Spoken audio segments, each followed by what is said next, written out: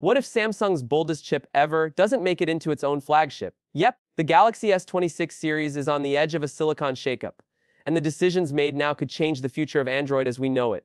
Welcome back, viewers. Sam here. If you're all about juicy leaks, smart upgrades, and tech that keeps you guessing, go ahead and like this video, hit subscribe, and let's unpack this wild Samsung story together. So here's what's happening behind the scenes. Samsung has officially begun mass producing its next-gen chip, the Exynos 2600, and it's being built on a cutting-edge Snapdragon node. That's not just marketing fluff. If this goes to plan, it'll be the first Silicon smartphone chip ever, beating even Apple to the punch. But here's the twist, it may not even end up in the most premium model, the Galaxy S26 Ultra.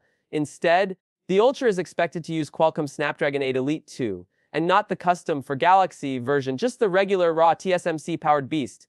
And honestly, that chip is no slouch. According to early leaks, it's breaking records on Geekbench. Over 11,000 multi-core and around 4,000 single-core. It's reportedly outperforming Apple's A19 Pro in multi-core scores. That's huge. Meanwhile, the Exynos 2600 is still in the oven. Its current production yield is around 40%, which means Samsung can only use 4 out of every 10 chips they manufacture. To launch it globally, they'll need that number closer to 70%, otherwise, they'll have to fall back on Qualcomm.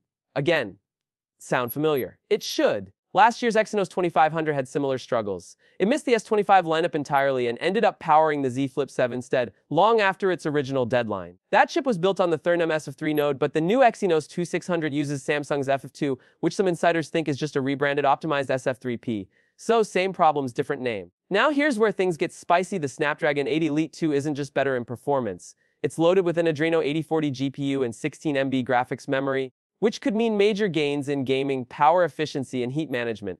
So the big question is, why even bother with Exynos? Well, it comes down to control and cost. Samsung reportedly spent $400 million extra relying solely on Qualcomm for the S25 series. They want to stop bleeding cash and regain chip independence. But the clock's ticking, and the decision on which chip powers the S26 series needs to be made by end of this year. So what will the phones actually look like? S26, it's expected to feature a 6.2-inch dynamic AMOLED display, 120Hz refresh rate, HDR LNSF, and Gorilla Glass Victus 3. Inside, we're looking at the Exynos 2600 Elite 220GB RAM to 520GB storage and a $4,000 UI battery with 2,100 feet to wireless charging. Classic Samsung polish. Maybe the S26 Edge will likely jump to a 6.7-inch screen, higher resolution, and a 4900 battery. Same chip options, faster 45W charging, and pretty much all the flagship features minus the Ultra extras. Now let's talk about the Ultra. This one's shaping up to be a monster, a massive 6.9-inch dynamic AMOLED, possible under-display selfie camera, and a quad-lens rear system with wide, ultra-wide telephoto and periscope sensors. Rumors say the battery might climb to 5400 mAh, possibly even higher, but no big leaps in charging speed, still stuck between 45 50W. Yeah, not exactly futuristic. And get this, Samsung might be experimenting with silicon carbon batteries and a mystery material called Susan to boost power density and heat resistance. Sounds sci-fi, right? But even if true, it's probably not coming this year. Camera bumps might slim down though. Samsung's reportedly testing inkjet printed lenses to reduce module size, which could finally give us a sleeker Ultra without that massive rear hump. Combine that with AI-powered enhancements and One UI 8 on Android 16, and we're looking at a mature, refined Ultra even if it's not revolutionary. But here's the final twist. No matter how good the Exynos 2600 is, it may still be skipped in the US, Canada, and China due to 5G modem compatibility, which means even if Samsung nails this chip, Qualcomm might still dominate globally.